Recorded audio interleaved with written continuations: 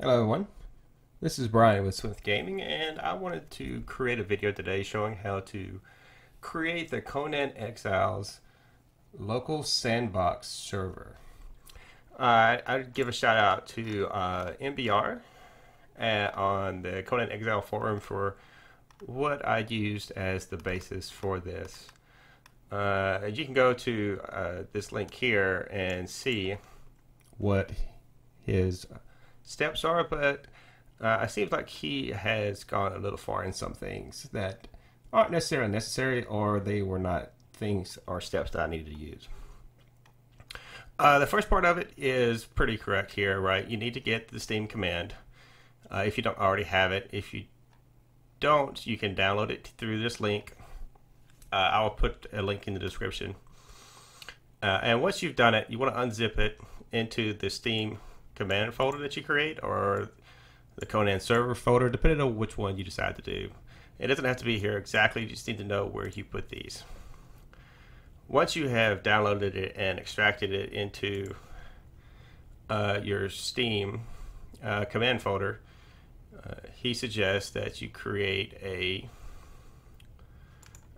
text file with this command in it, which tells the Steam command to execute, logs in anonymously, and what it does is it installs the Conan server into the folder that you want it to.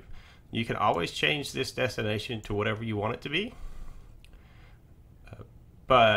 and have it there. You don't have to just use Conan server. You can call it whatever you want. And if we look, so this is I forget, fetch server files bat, right? So we create the bat file. And if we look at it, we'll see that, I went just step by step by what he said. Okay. If you don't know how to create a bat file, you just right click, go to new text document. Now, on Windows, you have to go in and change the options, go to view, and right here where it says hide extensions of known file types, and I'll show you why. So the new document that we created here, so if we do test.bat and hit enter, you'll see it opened up as a notepad, right? It does not look like these other bat files that we have with the little gear, and it doesn't even recognize it as a batch file.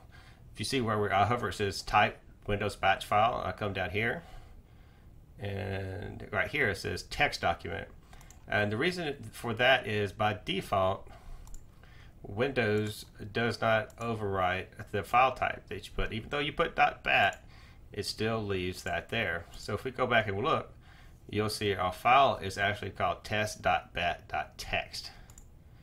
So all you have to do is go in there, remove that .text, hit enter, then hit yes, and it changes it to a Windows batch file. And then you right click and edit, and then you make your changes. Okay, let's go ahead and get rid of that. Then once that's done, you double click on your bat file. You'll see a command line window pop up if you have a good internet connection, and it will start downloading the Conan server. It's going to be a big file. It's about 12 gigs. Once that's all done, should take a little while. Right, so it's going to be about 12 gig size. You will see. Oh, let's go back into our server. Oh, here it is. Wrong screen. All right, so it looks something like this. Now, he does mention some things where it says saved, and here where it's talking about Conan server. When you get down further here where it says about setting up the config files, you don't necessarily have to do that. At least I didn't have to. And I did not find these files until after I had actually started the server. And the server is as simple as double clicking on this right here, Conan's sandbox server.exe. Now this will only work this way to get the LAN working. You can't get it through any other means on your local LAN. Now you will quite possibly see this error right here. And basically what that means is your Steam client is up. So if you go close your Steam client and make sure all of your processes are turned off. Let's see.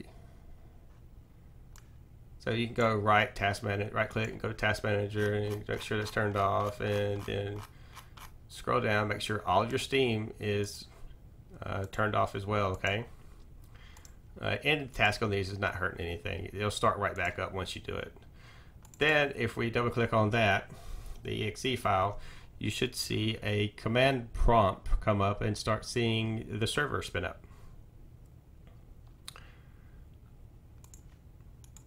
Actually, nope, that's the wrong one. The reason I say that's the wrong one is it does spin the server up, but the one you want is the start server.bat. And the reason for that is this is what we was looking for here. If we look at that bat file, you'll see it says command server exe-log. And what that does is it lets us see the server is it's coming up or down. Okay. And once you see all this, you can tell that it's actually up and running. And we can close these windows, break up our Steam client again, because Steam will start working now. Okay, once it comes up, okay, you want to go to View, Servers, okay, and you want to look at LAN. Once it refreshes and the server comes up, you will see it pop up here.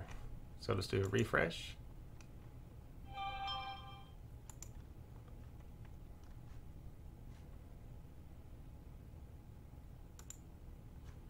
As soon as the server is ready,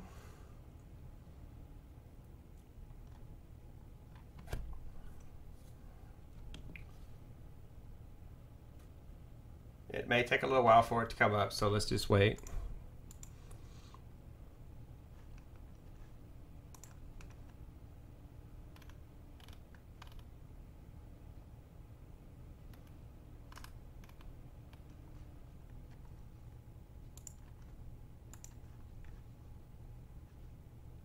Okay, so all right, so right here, this is what we're looking for: game engine initialized, full startup.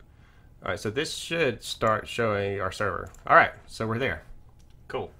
Now anybody that is on your local LAN should see this, and all they have to do is hit connect, and they will be brought into Conan on your server. That's all they have to do. All right, so I just wanted to make this quick little videos to show how to do this. It's a real simple process. Some of the steps that MBR may have put on here may be a little overkill, and he even mentioned that he didn't know if they were necessary or not, but he went ahead and did it anyway. But you know, go ahead and read it and then use it at your own. And if you have any questions, you know, leave them in the comments and I'll be happy to help you. Or you can go to this forum, this comments, ConanExilesForum.com, this topic, and they will help you there as well. Thanks for watching, and happy gaming. Bye-bye.